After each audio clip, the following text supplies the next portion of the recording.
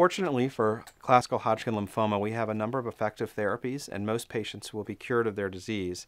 However, it's very important for each individual patient to identify their comorbidities, to take into consideration aspects such as their age and performance status, as well as a number of other things that you may want to consider, like whether or not, for example, they're a smoker and might be at increased risk for pulmonary toxicity, or a diabetic that may be at increased risk for neuropathy. And so I often try to take into account a number of factors, both with regards to the disease as well as with regards to the patient when making a decision. So fortunately, we have a number of effective therapies. Traditionally, the treatment for advanced stage Hodgkin lymphoma was a 4-drug regimen, ABVD, which was the standard for many years. And this is typically a therapy that's given every other week for 6 months of treatment, or 12 treatments.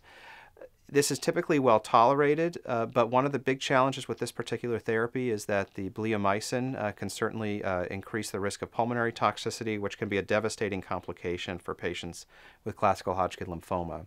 So in recent years, there's now been 2 subsequent studies that have identified alternative options for patients with classical Hodgkin lymphoma. The first is based on a study called the Rationale study, which used a PET-adapted approach to manage patients with classical Hodgkin lymphoma. In that particular approach, patients receive 4 treatments with ABVD, or 2 cycles, and at the conclusion of those 2 cycles, they have a PET-CT.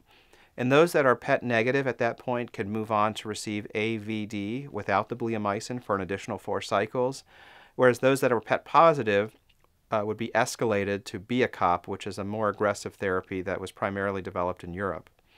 This is particularly attractive because it allows patients to receive a lower dose of bleomycin. The challenge, however, is that if a patient is PET positive, escalating to BIACOP can be a very aggressive intervention and can sometimes be challenging.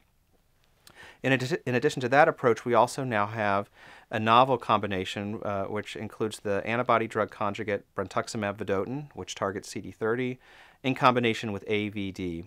And this regimen is now FDA approved based on the Echelon-1 study, which was presented at ASH in 2017 and subsequently published in the New England Journal of Medicine. And this was a comparison of BV-AVD versus ABVD for 6 cycles. And this also provides an opportunity to avoid bleomycin. What we found was that in the study that there was an improvement in the modified progression-free survival. This modified progression-free survival includes those patients that progress or that die from other reasons, and also includes a small number of patients that may not have progressed but had an inadequate therapy and ultimately went on to receive additional treatment. And the idea behind including that endpoint was that these were patients that had not necessarily been successfully treated with the induction regimen. So it was a goal to really be more realistic with the assessment. So these are 2 very reasonable options. At this point, I typically do not recommend ABVD for a full 6 cycles and go with one of these 2 treatment options.